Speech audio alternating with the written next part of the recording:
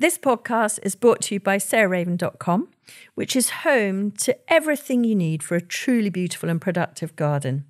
You'll also find great and essential gardening kit and stylish, lovely things to have in your house to bring the outside indoors, all inspired by the garden and the house being tied together.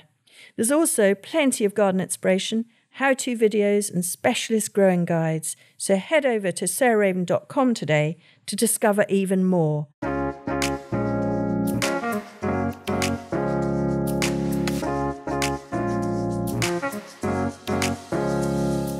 Welcome to Grow Cook Eat Range, the podcast of me, Sarah Raven, and today I have two lovely companions. I have my husband, Adam, and a mutual friend of ours. I mean, we're both friends of the person we're interviewing. We're interviewing a painter called Francis Hamel, who is an old friend of ours, who I know as Frank Hamel Cook, but his painter name is Francis Hamel. And we've actually just got back from a trip to Italy, where he has a house, where we caught up about an exhibition of gardens that he is literally on this week and next week.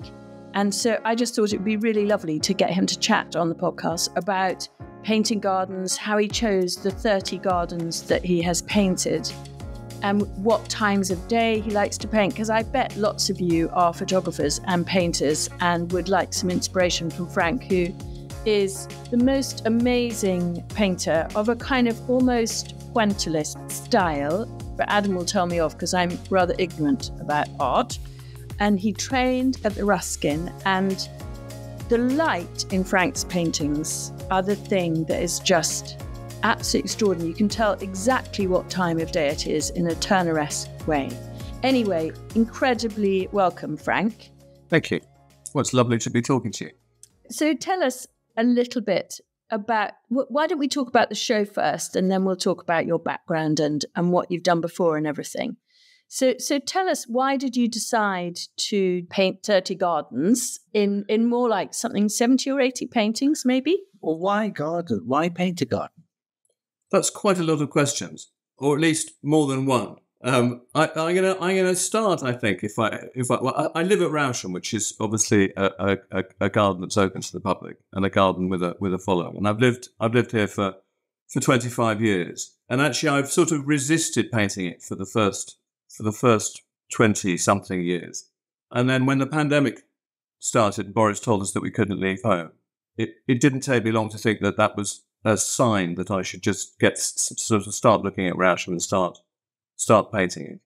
I had painted Italian gardens before a bit, because William Kent, who designed the gardens at Rousham, went to Italy and spent 9 years there at the beginning of the 18th century. And I sort of wanted to see at that stage whether Rousham was at all Italian, which I think actually turned out that it wasn't really. But he made lots of drawings in Italy, came back, sold his ideas to grand English families. And there's a lot of sort of neoclassical statuary and ideas that were used in Baroque gardens at Rousham. But I was slightly scared for the first 25 years at Rousham. It felt as though the gardens here there was nothing to add to them. But in fact, once I got started, I actually couldn't really stop. And so I did a big collection of work, which came with a book a couple of years ago. And I just found myself carrying on. But once we were released from captivity, I thought, why not look at some other gardens? So this show's called 30 Gardens, and I've been having a fantastically lovely time painting from dawn till dusk all over England, Scotland and Wales. Then can you say there is something different about painting a garden from painting a kind of non-culture or non-specialized heightened landscape? What is it that a garden brings to a painting? There are several things. There was an interview I read years ago with an Italian sculptor called Giacometti, who makes those emaciated, tall, skinny figures. I mean, very compelling, but very, very tall and thin. And the interviewer talks to him about, or asks him why he makes figures like that. And he describes how when he sees a figure walking down a street, he just sees the figure as a fraction of his field of vision, as a tiny stick within a vast space. And then he describes what happens when you go inside and your field of vision enlarges when you walk from an exterior space into an interior space. And I think gardens do something like that. I think your field of vision somehow expands when you go into a garden. And from a painter's point of view, we're always looking for structure. We're always looking for verticals. There are certain things that lend themselves or translate themselves more easily into a rectangle. And gardens seem to offer a great abundance of those things. Does that make sense? Yes, it does. And that's also, design-wise, gardens sort of fit that. Well, a lot of gardens fit that grid. I know it's kind of quite a trad way of designing a garden, but certainly, even though this garden here is not particularly traditional, it's designed on that sort of room theme. And that isn't just a sort of British thing, is it? No, but there's a very interesting thing about Frank's painting that he did here, which I absolutely love. The tree that is actually just outside this window is one of the few paintings in the show which is not architectural. It's kind of sub-architectural, isn't it? Do you know the painting I mean? Yeah, no, I do. Of the olive tree surrounding. Yeah. It's interesting because I'm always looking for structure, but at the stage that I came to Perch Hill to paint twice, and the first time I came was on a very sort of wet couple of days in March, and then coming back when that overwhelming abundance of sort of flowers and plants is swallowing up the structure in the garden. The structure's sort of on the back foot because there's so much competition, but at the same time there is an underlying quite strong structure in that picture. And I suppose all the time as a painter, you're letting the paint speak for itself, but at the same time manipulating it. And I suppose in a garden, the same sort of relationship is happening where you have an underlying structure, but certainly at certain times of year, the looser, more, not quite wild, but more kind of overwhelming growth that you get in the summer sort of swallows up the structure in a rather lovely way. There's a very beautiful painting here, my favourite, I think, in the entire show, of one of those long, low sheds at Dixter with a topiary hen, maybe, in front of it. Peacock, I think. Is it a peacock? Anyway, it's a lovely pyramid of view with a winged bird on top. And the thing that is just kind of radiating is this wonderful roof. Really beautiful. I was grabbed by that because the roof is a clay roof and it's covered in patches of sort of white or very pale lichen. And then there's one of those lovely dark catalysed shrubs in front of the peacock, which has lots of white. I don't know whether they're carrots, but white flowers in front of it. There was a lovely relationship between the white in front of the catalysed and then the white on the roof, with the lovely lush green peacock caught between the two. And the deep shadow inside the hovel, or we have a shed quite like this here, we call a hovel. And that's very important for the picture, isn't it? You have these kind of deep, dark wells in a garden or in a painting. Yeah, that works. It's in a very dark frame, and that passage of darkness, which is in the shade of the barn, it brings the dark of the frame into the picture in a rather nice way. So it looks rather good in its frame as well, that one. And it's also a very unobvious view. And you also went to Sissinghurst, of course, and that you have done a painting of the Rosa Mulliganii and looking towards the tower in a sort of more classical way. But there is also a very beautiful, more unusual and kind of quite side viewy in a way painting of the priest house, which is the building at the northern end of Sissinghurst. And that I think is again sort of less structured and really magical and atmospheric. So how do you decide, Frank, when you arrive in a garden, to talk us through the process of deciding what to paint, and then when, really making decision to put a brush to your canvas? Well, a lot of the gardens in this collection were gardens that I didn't know. So I hadn't been to Sissinghurst before. I hadn't been to Perch Hill before this year either. And so I suppose it reminds me slightly of those photographs that actors put in the catalogues or maybe dating sites, where you arrive at a garden and the pictures you've seen are of a much younger, more handsome garden than the one that... And it's sometimes the case that, you arrive on a drizzly day and it's not looking great. But obviously I have ideas about what I'm going to do when I arrive. But in practice, you're usually hijacked on your way to the preordained sight by something that grabs you. And I suppose the first thing you have to do is sort of listen to the garden. Obviously I can kind of muscle in and superimpose my ideas about landscape painting onto it, but I have to restrain myself. The other key thing which you alluded to before is that the beginning and the end of the day are kind of key times. And at somewhere like Sissinghurst or at Great Dixter with a lot of visitors, I was there in June when I could get sort of 6 hours worth of work done before anybody arrived. So it's a practical thing, but also the light, as well as anybody, the light, that low theatrical light you get at the beginning and the end of the day is very seductive, and you can almost always find something looking wonderful if you light it from that angle. So I suppose it's important to be receptive, and it's usually quite important to get up quite early and stay late on into the day. Yeah.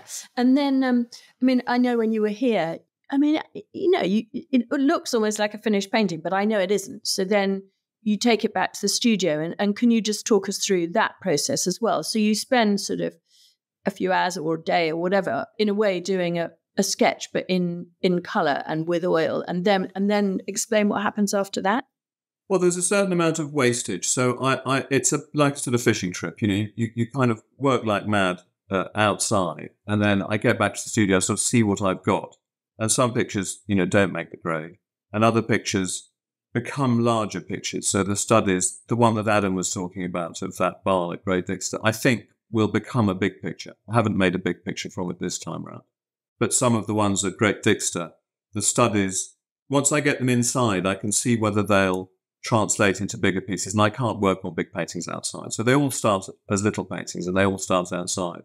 And then once they're in the studio, the paintings start to sort of talk to each other. And so I get them in there, and I carry on working perhaps on a dozen at the same time over weeks and weeks and weeks in a rather unscientific way. Really, they just kind of call out to you, and you kind of go over and pick the same thing as in the gardens.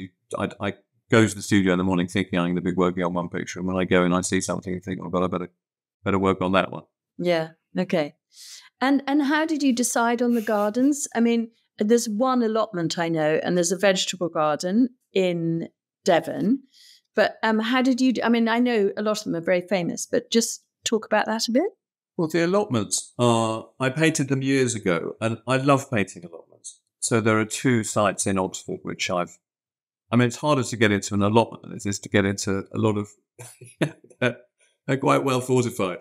But the relationship between the structure and the plant, the structural planting and the looser planting and all the little sheds and so on. They're very like, the sort of neoclassical follies at Rousham and Stourhead speak quite comfortably with the corrugated iron sheds on the track ground allotments in Oxford.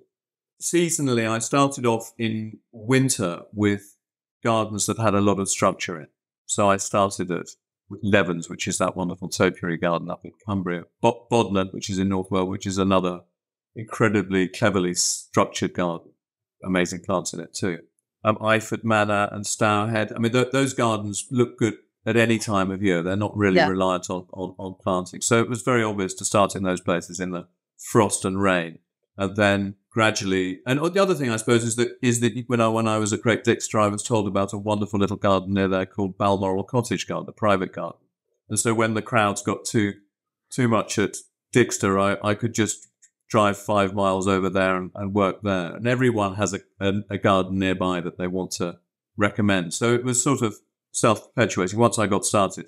There's obviously you can carry on forever with this one. Yeah.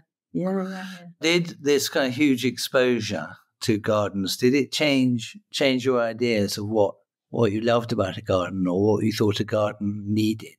It's quite hard not to be judgmental about certain. I suppose it's a tricky one because, Sissinghurst is very strikingly a garden of taste in as much as the colour arrangements there are very cleverly conceived and brilliantly implemented. So to have a garden where, there's a garden with just white in it and then another garden with yellows and reds and oranges in it and then the deep pinks and the blues are kept together. That I haven't seen a garden where it was as cleverly conceived and as well thought out as that before.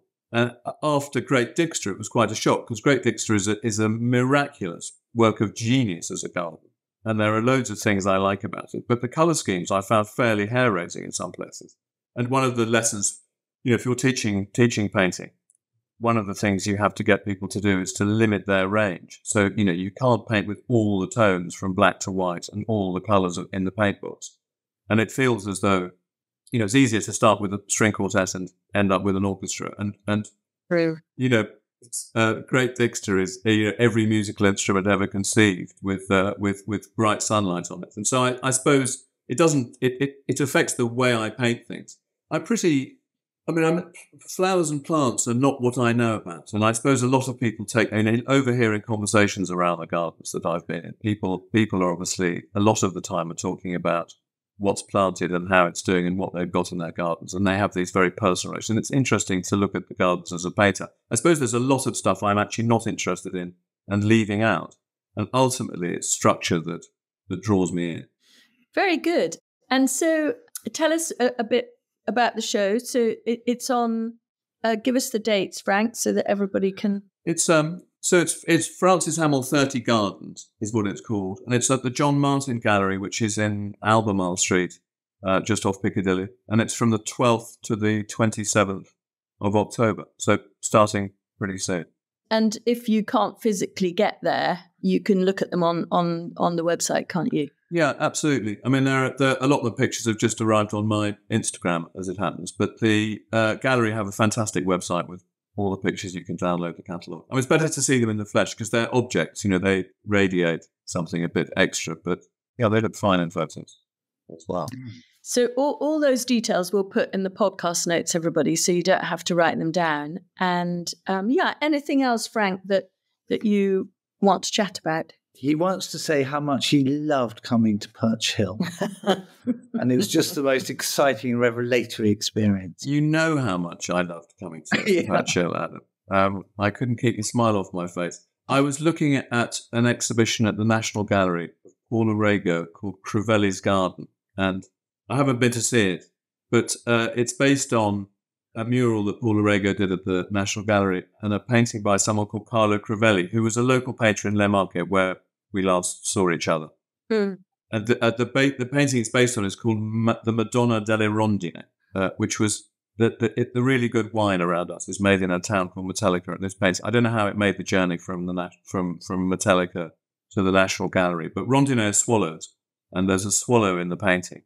And I thought that would be an interesting thing for you to look at because I know birds are attracting your attention at the moment. And there was a very nice link between the swallow, Carlo Crivelli, Le Marche, and our last conversation about birds. We could be talking about food, couldn't we, Sarah, as well? Because that's another connection, but that's a different podcast. Frank has contributed several recipes to my cookbooks in the past. So thank you, Frank. It's lovely to chat. And I really recommend going to look at his paintings, ideally in the flesh. But if not, check them out. Because if you are into gardens, which you must be, otherwise you wouldn't be listening to this podcast, I know you will be interested and love them. They're pure seduction, these paintings. They usher you in and in. Very kind words and lovely to talk to you both. Thanks for listening to the podcast again. Next week, I'm joined by Gary Newell, who's our senior horticultural buyer, and he knows lots and lots about perennials and climbers and shrubs. Next week, I'm chatting to him about the 12 best climbers. See you then.